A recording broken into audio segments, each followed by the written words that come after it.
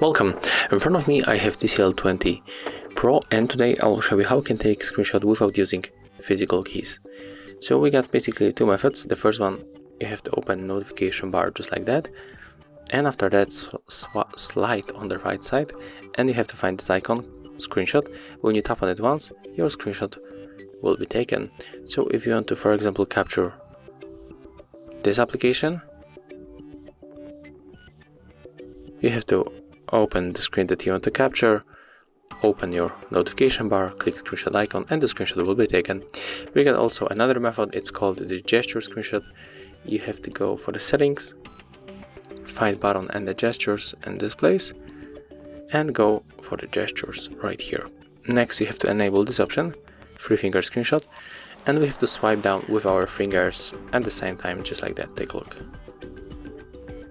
As you can see, the screenshot was taken. When you open it, you can straight edit from this bar or tap to save by tapping on this switcher on the right upper corner.